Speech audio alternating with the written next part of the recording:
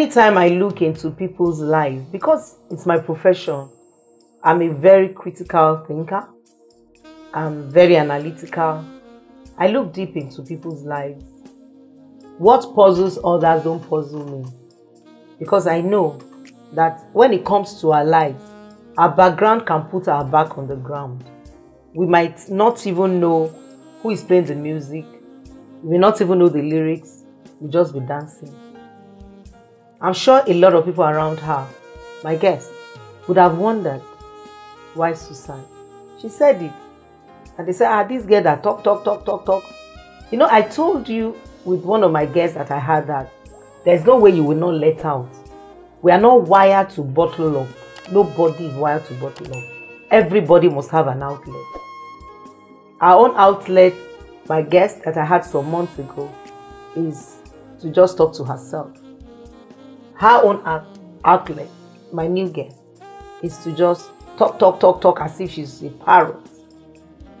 To people, talk out. So when the act of committing suicide came up, she became a puzzle. She became a wonder. She became a wonder because people don't understand what is hidden in her various emotions. She has been damaged emotionally. And she felt the only exit is to exit her life and just let it go. Unfortunately, if she had lost it at the time, people wouldn't know why she left this world.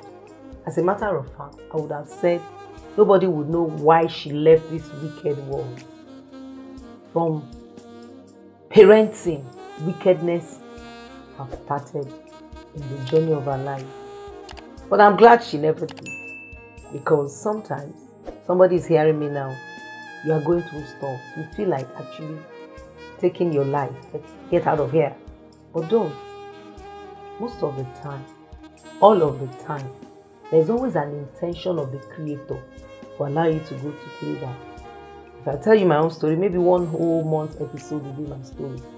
For me to become a wounded healer today, I have had stories. And every story building has a story to tell. I'm glad I did not commit suicide. I'm glad I did not lose my mind, even though I almost lost it. Thank God I did not. There's always a grace that keeps people in the midst of their turbulence. If you are hearing me now and you're going through stuff, it's too overwhelming, please reach out for help. Help is always available. Don't die in silence. Don't let death close the chapters of your life. Because all of us, we're in a volume of books. There are chapters in our life. Let's resolve. Let's resolve. Let's resolve. Open the chapters of your life. Yes, I have my guest in the house again. She has said so many things. The issue of suicide really got me emotional. And of course, got her emotional. I wish you had seen her face. We have to be making her to wipe her tears several times right in the studio. But we thank God that she's summoning courage to bring it out. And the more you bring it out, the more you heal. It's no more inside. That's one thing I've learned in life. I remember several years ago I had this fungal infection. And I didn't want to, of course I love my toenails, I love my open shoes. So I didn't want to let anything happen to my shoes, to my nails. So the person doing my pedicure would tell me, Mommy, let's remove this nail. Let's treat it. I said, no, don't worry. I'll put medications, I will treat it, I will scoop it out. Sometimes it's smelling. I'll say, just leave my nails. Let me have it like that. And one day I had to preach in the United States, and of course, that a few days before I left, I had to do manicure and pedicure. And the guy told me, Mommy, remove this nail. I said, no, just manage it. When I'm put plaster, when I come back, I will manage it. And I started ministering. The first day I was ministering, my nail fell off. Blood was everywhere. The place that I was standing was not rubbed, it was tarred, white tarred. Blood was everywhere. And for 2 weeks, I could not do anything. I could not preach with slippers. I couldn't even wear slippers. And I was asking myself, okay, there's a message in this. What do I have to learn? And the Holy Spirit said to me, whatever you cover will decay. Anything you're covering is going to decay. So bring it out, heal, and become a wounded healer. Yes, I said a lot actually, but somebody is learning something. I told you what I'm doing with my guests. It's not for you to say, oh, who, ha, and get excited about a story. Our case is a teaching catalog for me. So I'm using her episode as teaching catalogs. Welcome, my guest. So, after, okay, well, my neighbor came in and he loosed the rope, which I used in hanging myself then. So, from that day onward, when my parents came back, they were like, because my neighbor had to call them that something happened. My dad was in Lagos then, and my mom also. So they had to come back that very day, and they were asking what happened, like why did you decide to? Because there were times in primary school then that they don't really buy things. I told you they don't buy books, they don't buy things.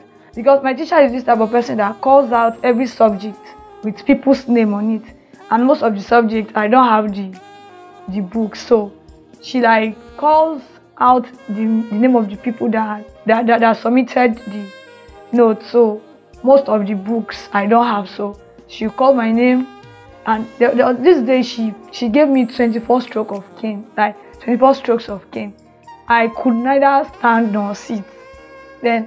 So like the whole thing, like it happened in primary school, and in secondary school they were still doing the same, like because my teachers were like in secondary school I was becoming brilliant, so they're like, even if I'm brilliant, with the fact that I'm brilliant, I should be able to, I should have notes.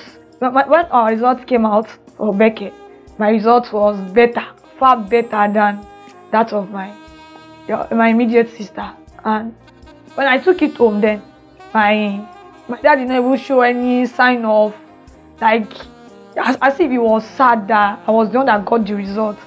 Like, I think in his mind he was thinking, why was it not my sister that got the result? Why did I get the result instead of my sister? So it was as if someone even died in the house that day. Everybody was just quiet, like there was this quietness in the house. Nobody talked, nobody even said congrats, nobody said anything. So I had to like tell my neighbor, I shared it with my neighbors, because they were like, if I should get at least 4 A's, 5, 6 A's, that this neighbor of mine, there was this neighbor of mine that used to encourage me.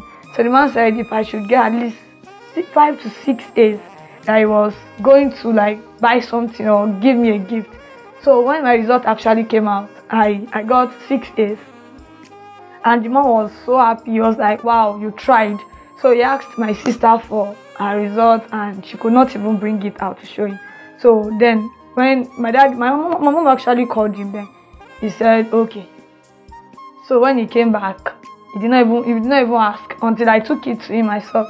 And I said, Daddy, this is my result for our exam. He said, what happened? And in my mind I was like, that if it were my sister, if it were to be my sister's result, I know my daddy, he will, all of us in that house will drink mots.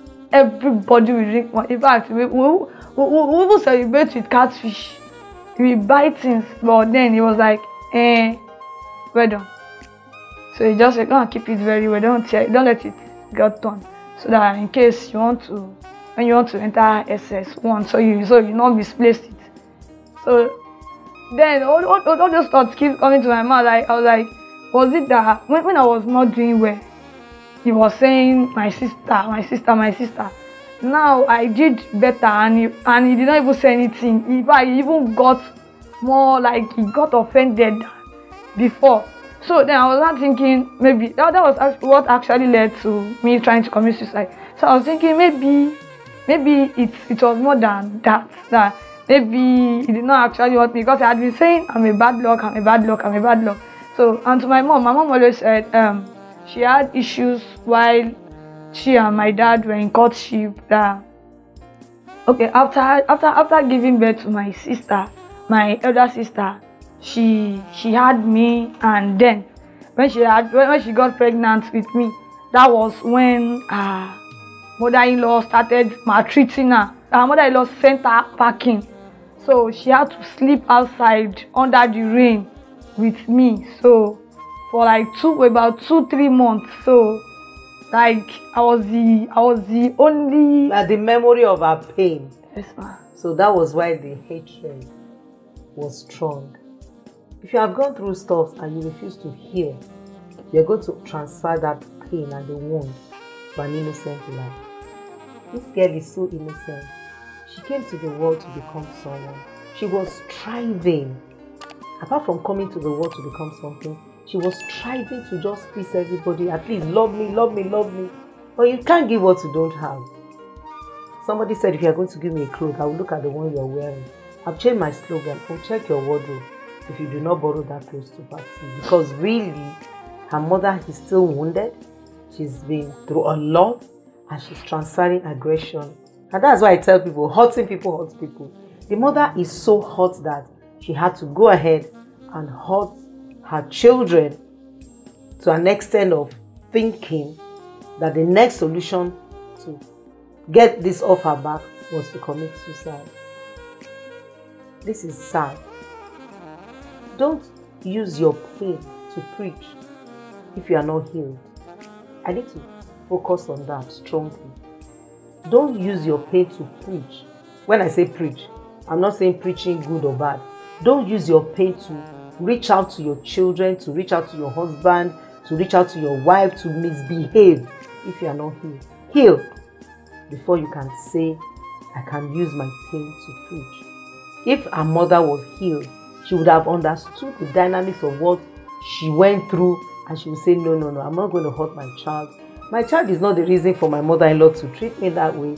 It is normal marital crisis. I want to say thank you to everyone watching this episode. I'm sure you've taken a lot in. Heal. Don't allow anything to truncate your beautiful life. Don't transfer that aggression to your children. What you don't heal in your parents, you pass the baton to your children. What you don't forgive in your parents, you repeat.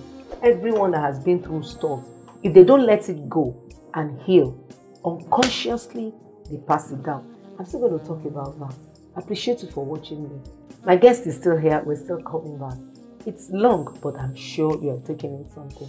I appreciate you for watching. I'll be right back. See you soon.